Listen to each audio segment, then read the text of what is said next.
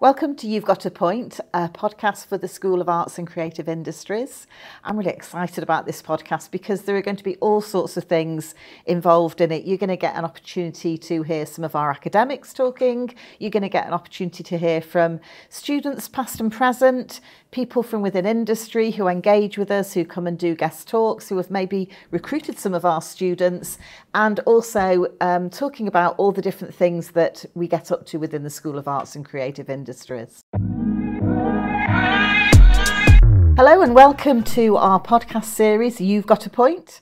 My name's Angela Lawrence and I'm an Associate Dean in the School of Arts and Creative Industries at Teesside University. And I'm here with Sarah Perks. Do you want to introduce yourself? Yes, thank you, Ange, and thank you for letting me be the first guest on the podcast. So I'm Professor Sarah Perks. I'm a curator and an academic and head of department, and I also lead the research centre. Wow, busy. So tell me a little bit about the school, or tell the listeners a little bit about the school and what subjects we actually teach and deliver and give students an experience of in our school.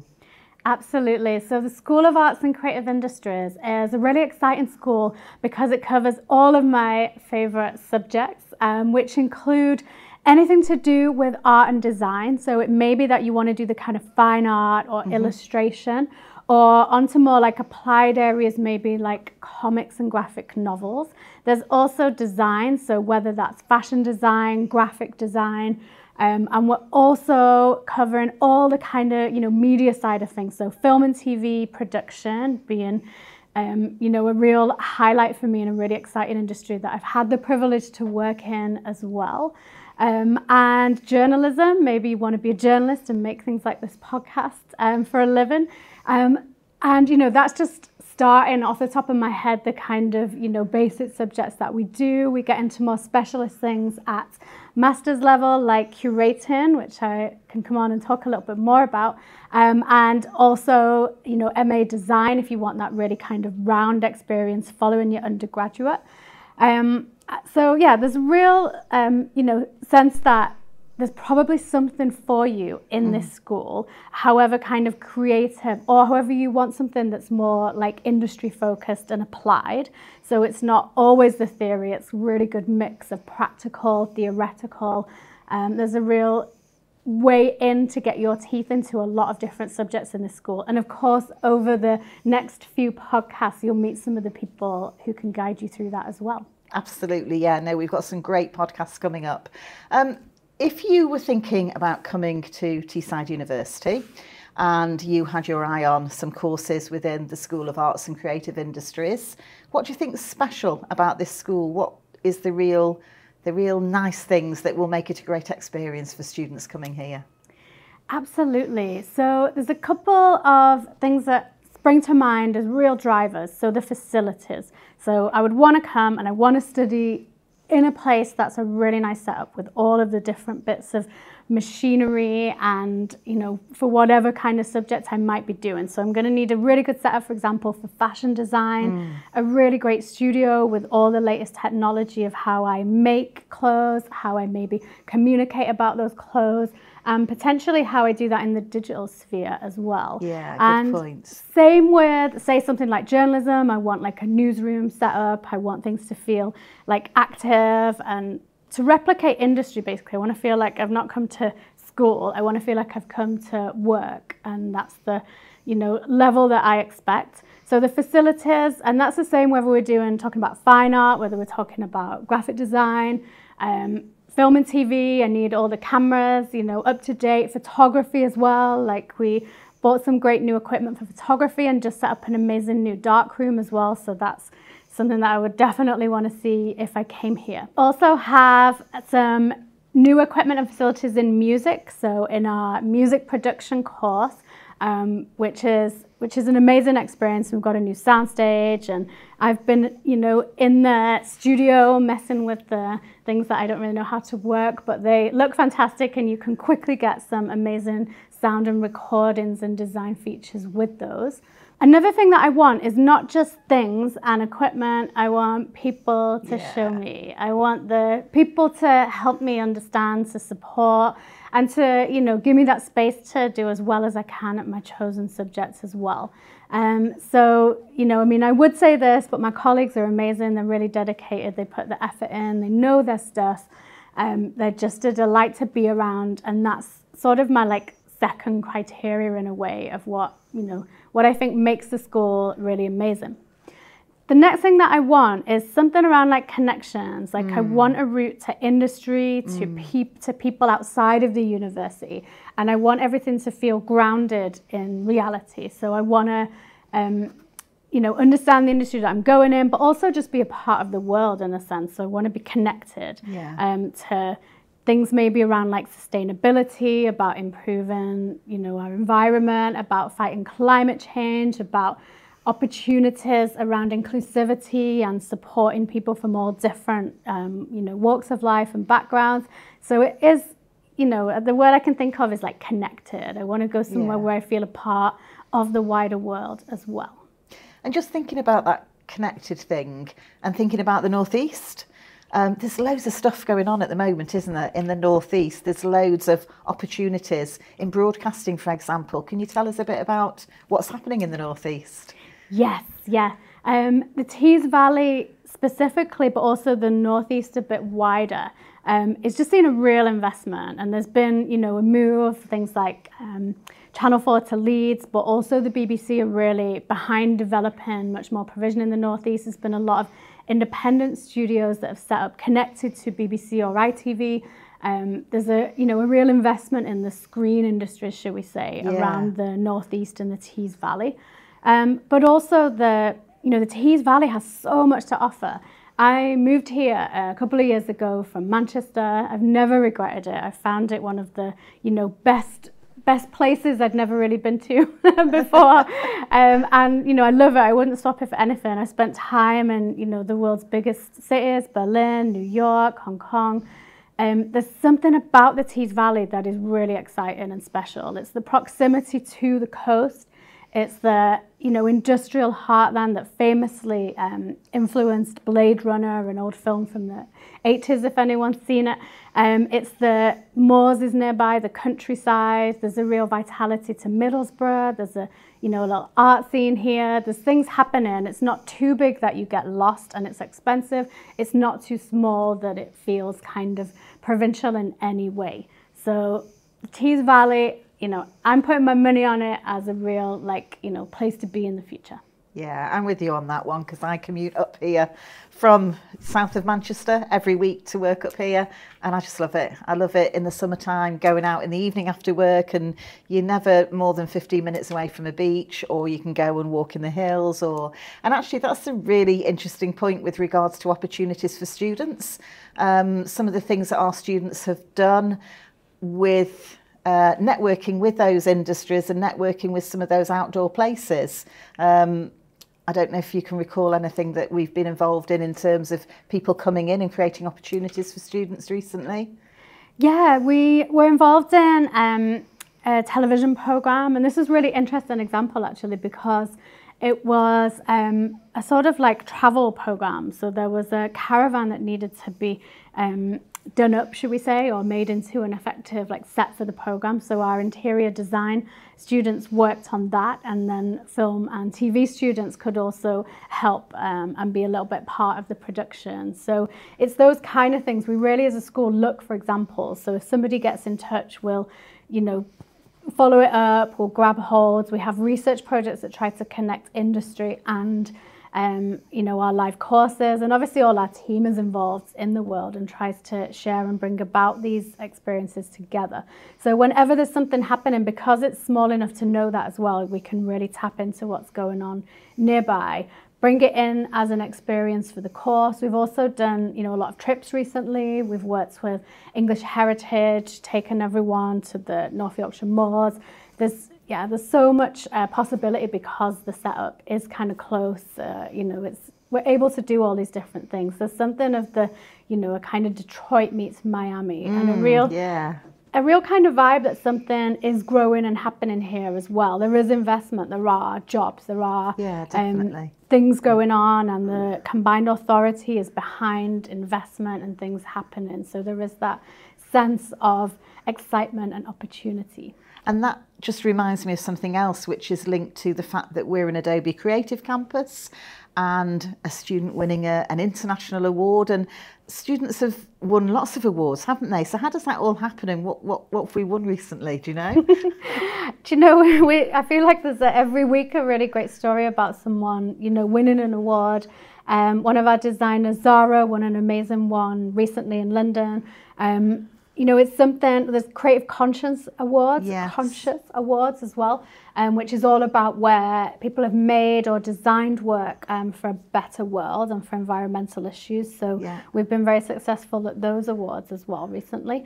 And yeah, I think it just shows part of that connectedness that I explained before. It shows that we're in things that we submit to, whether it's the Royal Television Society Awards or various design challenges that happen that we put students into. It shows that it is possible. And the great thing about a lot of these competitions is they're not focused on London. It's you don't need to be there to win these things, and actually you can, you know, garner more attention, if you like, sometimes if you are outside of the capital cities. So, you know, I think following the blog, for example, that we have set up as a school is a really great way of seeing some of those competition winners, hearing their stories, and, you know, following it live. I have to follow the blog to keep up with all the exciting things that are happening. Yeah, no, that's a great point, actually. There's always something, and there's something new coming up. I'm writing something at the moment for the blog, so it's always live and current, and students contribute to it, and staff contribute to it, and yeah, everybody contributes to it. Now, I introduce you as a professor, and not everybody will understand what a professor's role is within a university, and certainly within our school you're a really key part of the creative side of our school. So I wonder if you could just give a little bit of detail about what a professor contributes to the school. Yeah, it's a really good question, and also I do get asked a lot, like, what is a professor? And it's not also the same thing as being a doctor. So a doctor is when you've got a PhD, which is a doctorate, which is a really big qualification that you can do later after you've done an undergraduate and a postgraduate, if you so wish. But professor is a job role, and it's the highest on the academic kind of ladder. So you'll be taught by a lecturer, a senior lecturer, an associate professor, or a professor. So it's just that seniority in a way, and you've proved that you've got a great track record at the type of research that you do, which could be books, but it also could be quite practical. So mine's been a combination of both, working as a curator. So that's about putting on exhibitions, doing projects. There are a few books in there. I've gotten to work with amazing artists and filmmakers all over the world. So it's, you know, it's something about that. I think it's good to demystify it a little bit as well. Like, it's, definitely, you know, yeah, it sounds a bit heavy, professor, in a way, but actually what we can do is enhance some of these connections and bring research into the teaching. And this is about, like, trying to make things real and not trying to make them more difficult in any sense of the word.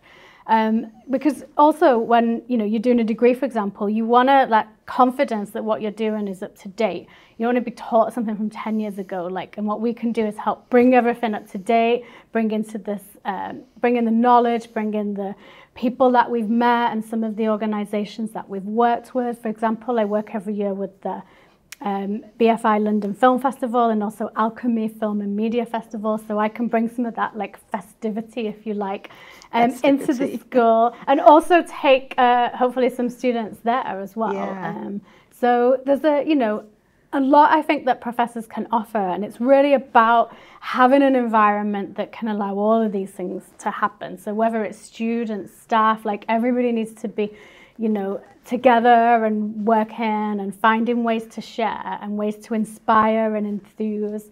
And for me, that's what really makes a place. It's that combination of having, some nice facilities and some, you know, that's a really good thing. But it's where can we come together? Like, where can we be here together and use things like MIMA as well that we have. I was just going to ask you about MIMA. I know, leading on to MIMA. So MIMA stands for Middlesbrough Institute of Modern Art, and it's an art gallery and a museum which is just on the campus, and it's internationally famous. So it's really well known because it's had some amazing exhibitions over the years. It's also got a fantastic collection which is very accessible and has lots of work within it.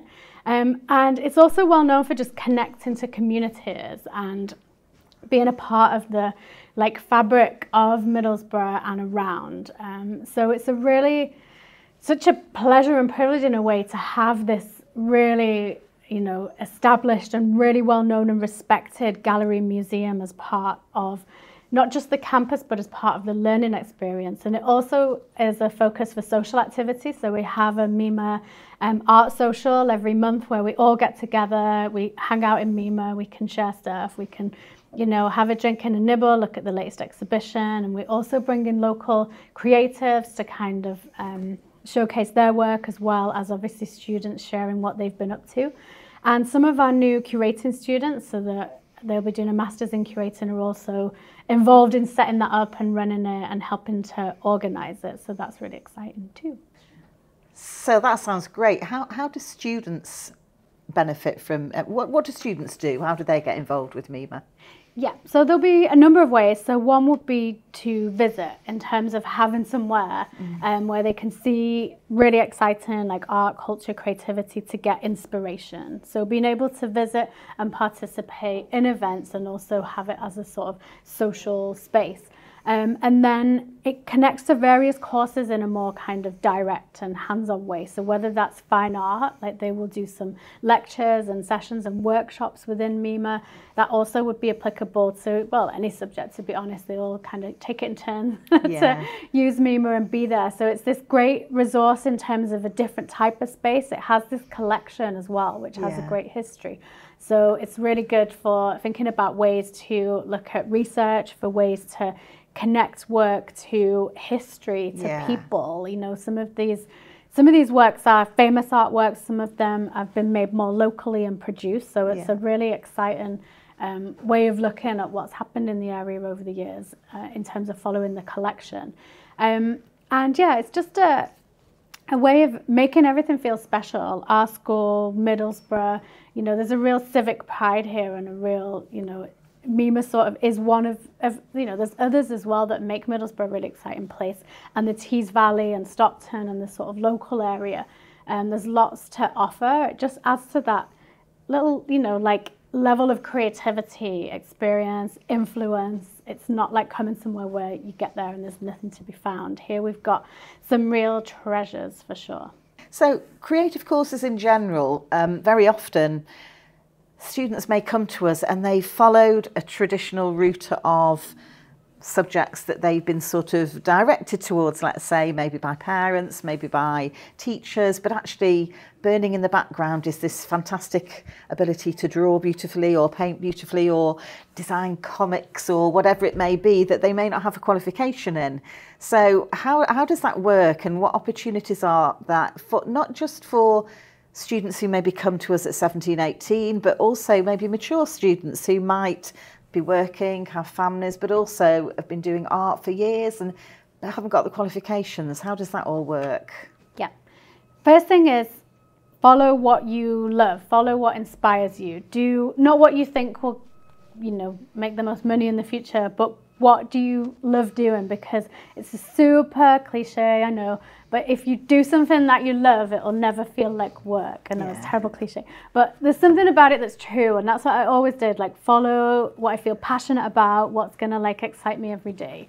And then come and speak to us. So come to the open day, get in touch, and there's always a way through, I promise. There's always a route to study what you want to do, to get where you want to be, you know, whether that is you know, very specific. You're like, I want to be a key grip, for example, in the film and TV industry here. Or whether you're just like, I don't know, I kind of like interior design. I think I want to do something around that. Or, you know, I've heard them doing the football match on the radio. Could I be a sports journalist? Yeah. You know, I kind of want to do music. Perhaps I don't want to be the, you know, leader of the band. Not in my case, I wanted to be the leader of the band. But in other people's case, I want to be like, you know, the tech for the gig, like something like that.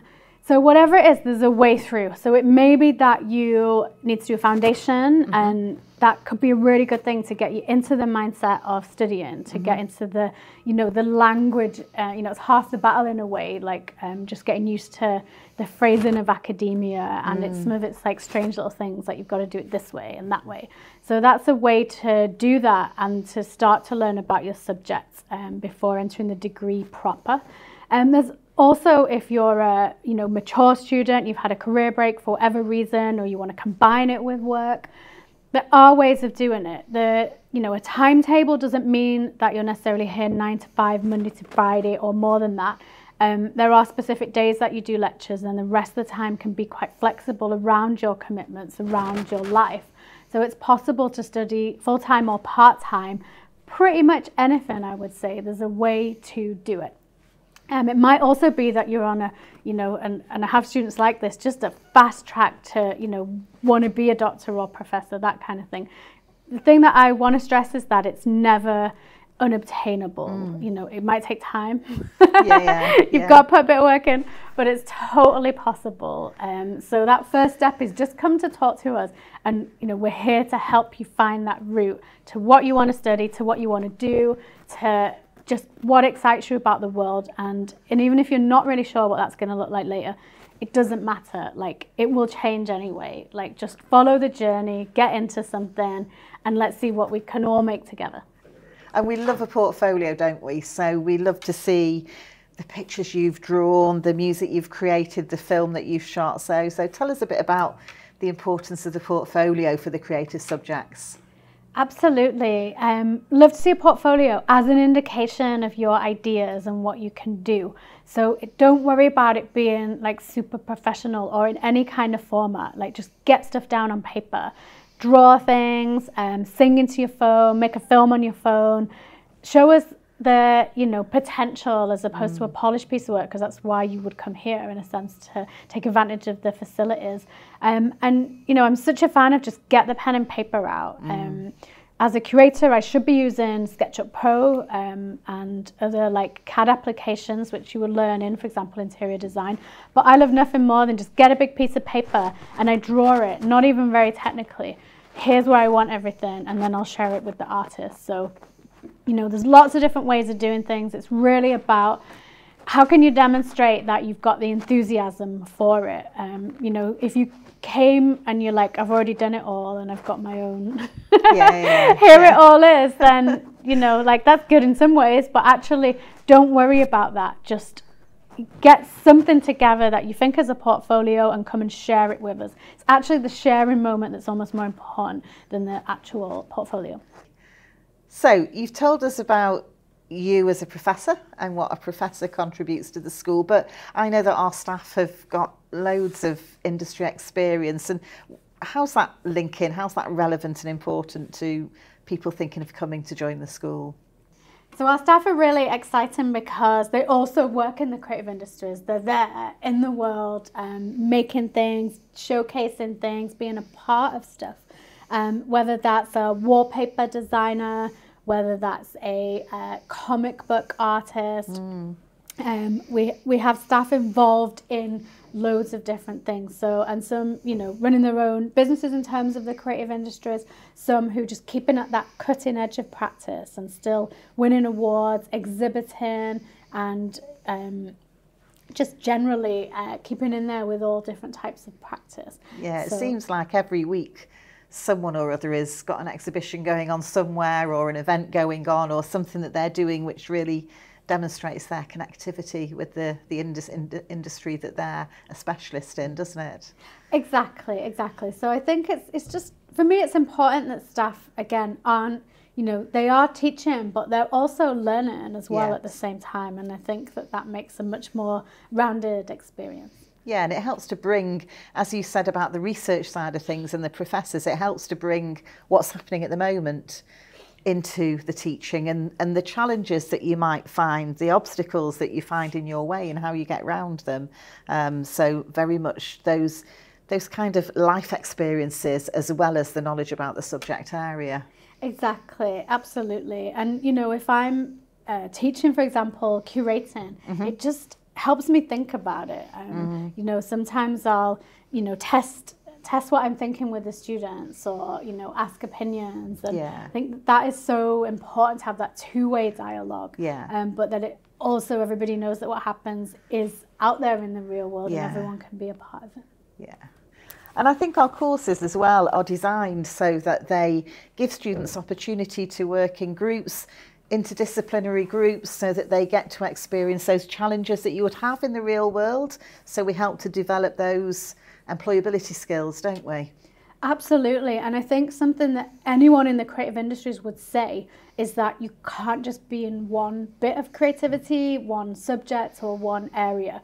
You know, if you think about all the different things that make a film, for example, then, you know, from writing to design to sets to costume, like it's such a, you know, the world is so much about the meeting of all of these exciting things together that you have to have a bit of an idea how other things work, and you have to be open to this idea that you can connect up, collaborate to make something bigger, if you like. So yeah, I think that's something that I'm really interested in as well, and how we can build that and how we can create projects that really bring things together. And I think also we have students who've then gone on, finished their course and set up their business, and maybe use some of the things like we have Launchpad, and we have all these opportunities to support students in then moving forward. So do you know much about how that works? Yeah, this is true. There's been a lot of examples of this. And also it's something that we try to embed through as a journey. So, you know, particularly different moments throughout whichever course you're on, there will be those moments where we look at kind of, you know, how to establish your professional practice and your communications and your, you know, people, I see people's eyes roll when I say CV, but I can't tell you how important it is. I still have to regularly produce a CV for many different reasons. And a lot of, you know, my peers in the world will be like, literally, Sarah, can you help me write my CV and make it look good? So that's something that's built in throughout. And then also it works into these things like Launchpad that we have, where it may be that you can even get, you know, support, investment back in to set up your organization, your company, however it is you want to do. You know, some of these industries are quite freelance, and maybe you just need support to set up on your own. Or you want to, you know, cut straight to the chase. I want to set up a production company. I want to set up a design studio. I want to set up a art in the community project. There's all of these different things that you could be doing. So the other thing that I was thinking about, which is kind of the other end of the student's journey, is when they get to completing their degree, and before they move on to do whatever they do, there is an opportunity to share all the brilliant stuff that they've done while they've been with us, and we call that Graduate Showcase, don't we? So do you want to talk a little bit about the Graduate Showcase Week? Graduate Showcase Week is one of my favourite times of the year. It's really exciting because it's a chance to display all of the work that our undergraduate courses have made to the public, to industry, for everybody to come. So it's an art exhibition, it's a fashion show, it's a music concert, it's a film screening, it's all of these little bits of our courses all come together in this magical week. So it's definitely worth coming along, and also a moment when you can talk to us and also talk to some of the existing students and graduates that are around. Yeah, we have alumni come and visit, we have schools and colleges come to visit, we have people from the local business community.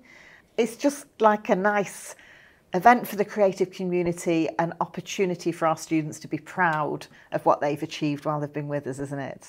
Absolutely, yeah. I think that's a showcase, celebration, and also, just a moment to engage and where everyone can get together. And actually, I do remember you introduce the fashion show usually, and I'm pretty sure there's a nice YouTube clip of that with the fashion show, so that's a good little watch if somebody's really into their fashion. Yay, absolutely. Brilliant. Thank you so much, Sarah. That's been really good fun.